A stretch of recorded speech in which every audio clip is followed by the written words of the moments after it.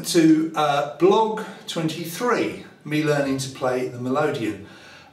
My previous Nemesis piece was a tune called Princess Royal, which took me months and months to get even close to. And I've had a new Nemesis for the last few weeks, and it's a tune called Galopede. You've probably just seen me play it, and it's been a real struggle.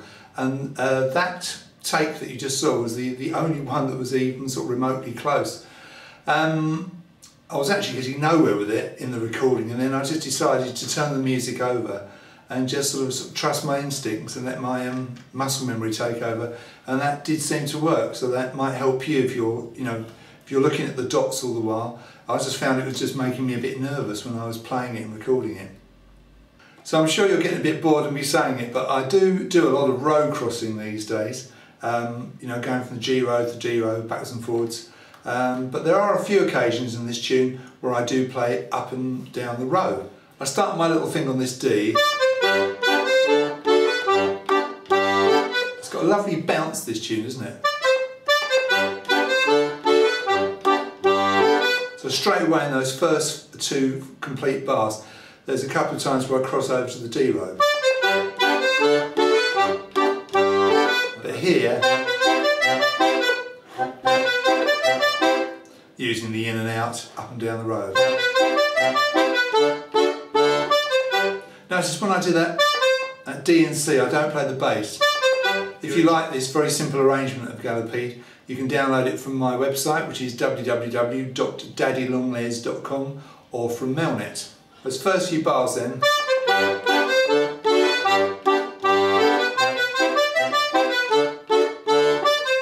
Now when I do that, I have to plan the bellows in advance. Don't have them too far open, because you soon find it's coming out here a bit. So have them fairly close to start with.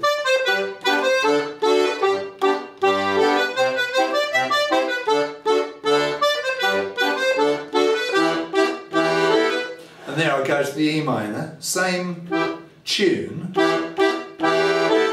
but the E minor is the background rather than G. So there I'm using E minor instead of G. Fingering notice, finger 3, finger 2, finger 4. And on the next bar you've got all in and out, all up and down the row. Repeat. The other thing I need to do, as always, is to slow down. It does run away with you.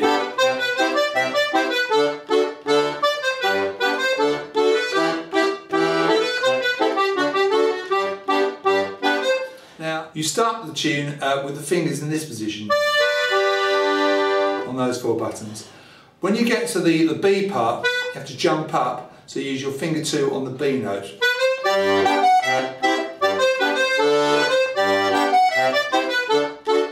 So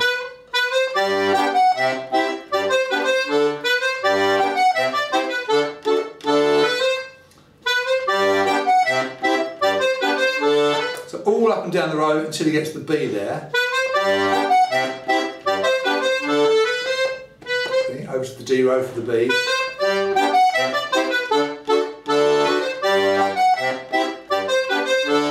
When you get to this next bit, you have to do a couple of things. You have to pull the bellows out quite a long way, ready for the next bit, and you have to change the position. That's B, D, B, G, 2, 3, 2, 1 fingers. Then move down a button as you pull out for the D. And I've put the word air in a box there to remind you to pull the bellows out. So when you get to this part, and you start with the B, finger 2, you'll be using finger 3 on the D, finger 4 on the G, and you should have brought your bellows out, you should have pulled them out, otherwise you're going to run out of air.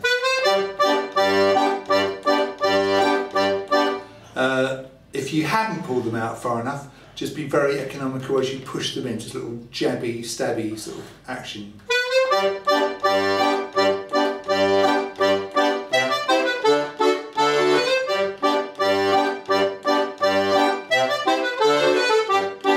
Notice halfway through that, I go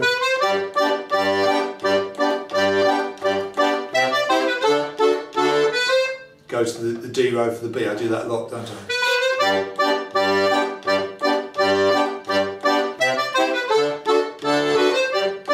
Notice there, so the D row for the B.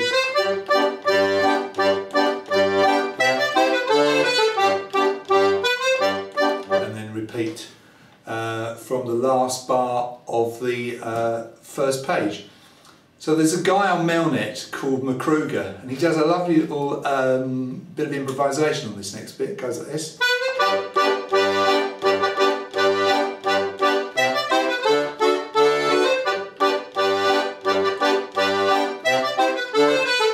I love that.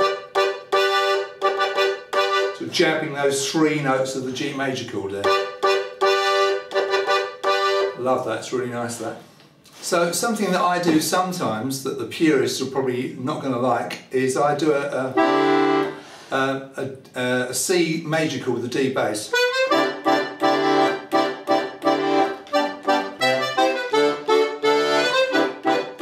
You can also play the full G major chord there.